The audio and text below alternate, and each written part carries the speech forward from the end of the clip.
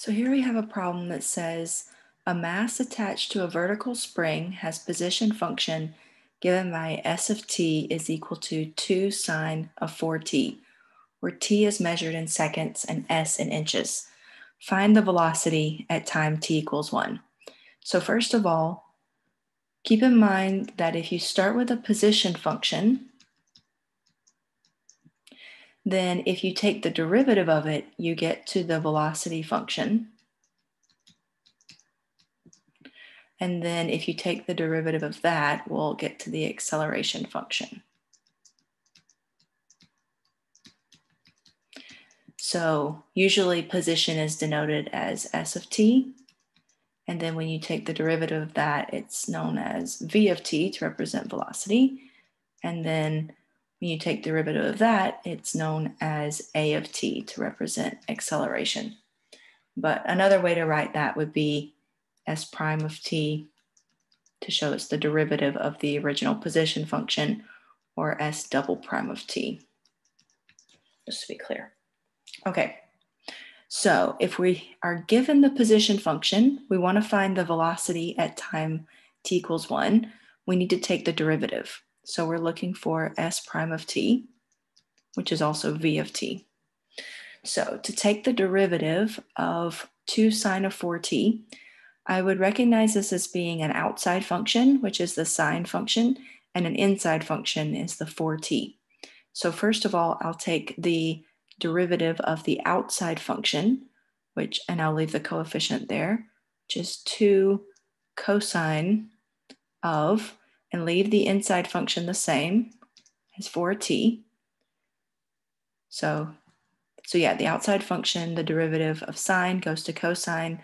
We leave the inside function the same, but then we have to multiply that by the derivative of the inside function. The derivative of 4t is 4. So the whole thing simplifies to, if we multiply the 2 times the 4, that would be 8 cosine of 4t. So here, to find velocity at time t equals 1, we need to plug in 1 into our function. So we get s prime of 1 is equal to, let me pull up my calculator here, 8 cosine of 4 times 1, which is just 4. So if we take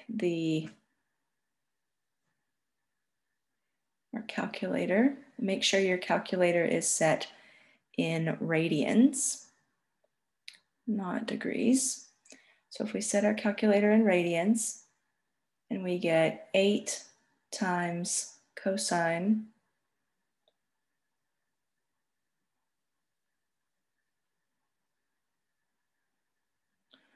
of 4, we get that to be equal to negative 5.23, rounded to the nearest hundredth. So it makes sense that the velocity would be negative, because it would be, well, if the velocity is negative, that means that it's traveling downwards. So if something is attached to a vertical spring, it could definitely be traveling downwards, just for kind of a general check. Next, it says to find the acceleration at time t equals 1. So we need to take our first derivative, which is our s prime of t is equal to 8 cosine of 4t. And now we need to take the derivative of that. So s double prime of t would be equal to, again, we have a chain rule because we have an outside function and an inside function. The derivative of the outside, we'll leave the coefficient there, is 8. The derivative of cosine is negative sine, and leave the inside function the same. Then we need to multiply by the derivative of the inside. The inside function is 4t, so when we take the derivative of that, it goes to 4. So simplifying this a bit, we can bring the negative out front. 4 times 8 is 32. Negative 32 sine of 4t. So then again, finding when t is equal to 1, that would be s double prime of 1, which is equal to negative 32 sine of 4 times 1. and evaluating that, negative 32 times sine of 4 is 24.22.